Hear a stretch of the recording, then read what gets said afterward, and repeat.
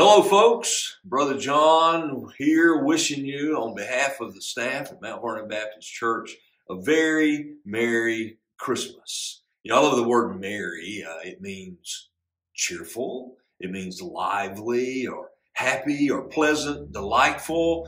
It means, well, it's kind of attached to festive activities, isn't it? But dancing and eating rich food and playing games and all those kind of things that we think of with merriment.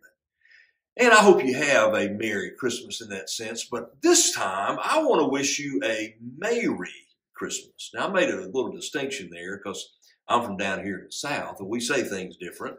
But Merry and Merry are two different words, is what I want to use today. Merry Christmas is a noun. It's somebody's name.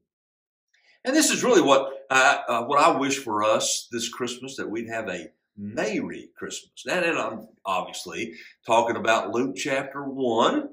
Mary was minding her own business, if you will, and an angel came to her and told her that she was going to be the one to bear the coming of the Messiah, of the Savior. She had a Merry Christmas, didn't she? She had one of those times where she experienced the awe of the coming of the Savior. That had been talked about, and finally it was coming, and she was in awe of that. You can read what she says about that later in that chapter.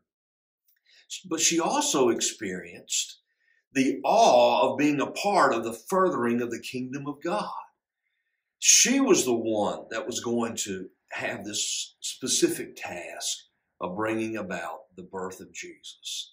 And so when I say to us, I wish you a Merry Christmas this time, it's really for us to have that sense of awe about the coming of Jesus and a sense of awe about the fact that we, as His children, have a part in furthering the kingdom of God.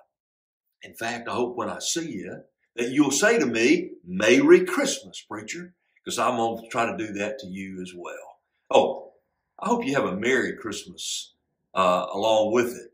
But let's keep our focus this year on Merry Christmas. God bless you. Talk to you soon.